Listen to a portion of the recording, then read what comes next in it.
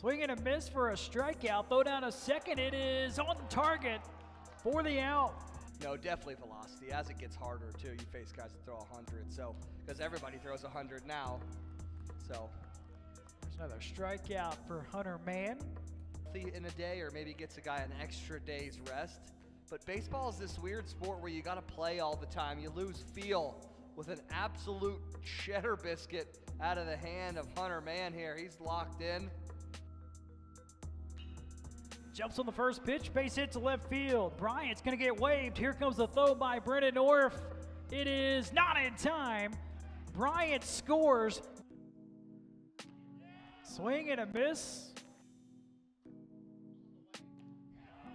He goes back to it. This time it's a strikeout. A strikeout for Hunter Mann. Got some pop in this bat. Ooh. Swing and a miss. There's that high fastball again. Back-to-back strikeouts. Bear down here. SIUE 0 for 9 today with a runner on base. Called strike 3. Hunter Mann strikes out the side. Tying run left stranded on second.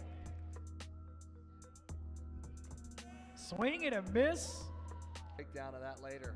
Some lip reading. He's the best. Of the OVC tournament. Called strike 3. Whatever CJ Burdett just said. 3-2.